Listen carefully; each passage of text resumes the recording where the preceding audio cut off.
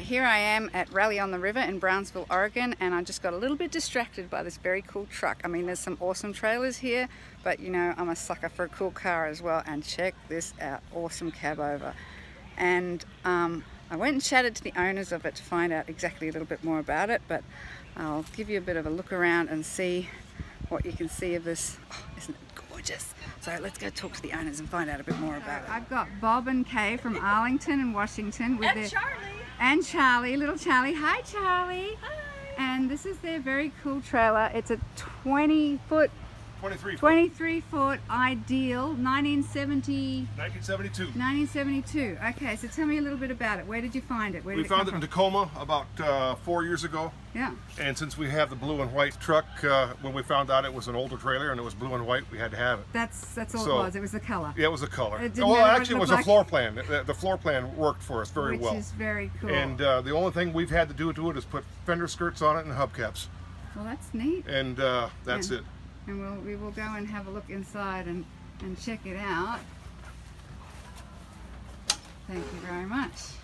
So check out this awesome, apparently I have to turn right and go down the road a little bit, and here it is.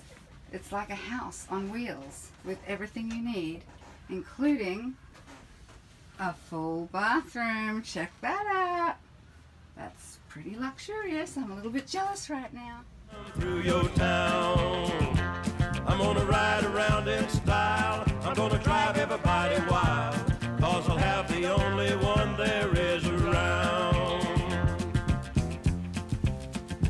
Yeah, Red Rider, this is the Cottonmouth in the Psycho Billy Cadillac. Come on.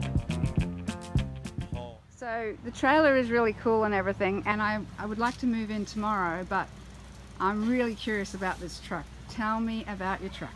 The truck is a 53 Chevy Cabover nose, a 51 GMC back cab, and a 47 Suburban in between it on top, and we took 4 Suburban windows to make the side windows. I think Johnny Cash did a song about this truck. Johnny Cash did do a song, and it's all on a 75 P30 series chassis, so it's a Gaze Baker truck chassis. Yeah. So the steering box is tilted up, so we didn't have to do too much work getting the steering column aligned. Yeah, yeah. And so it's got the independent suspension, disc brakes, 1-ton rear end, and then I've got a 454 behind the cab. Oh. That sounds awesome. Awesome. Awesome. I'll bet it does. You can't get a diesel motor to sound like a built 454. Yeah, well, I'll keep an ear out for that when you start it back up again. Nice. So you towed it here with the truck. Yep.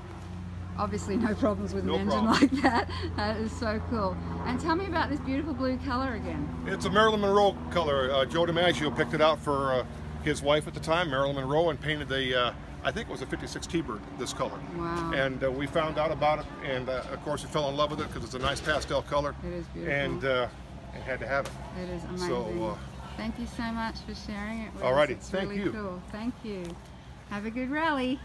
All right, you too, huh? See ya, bye. See ya. I'd get it one piece at a time, and it wouldn't cost me a dime. You'll know it's me when I come through your town.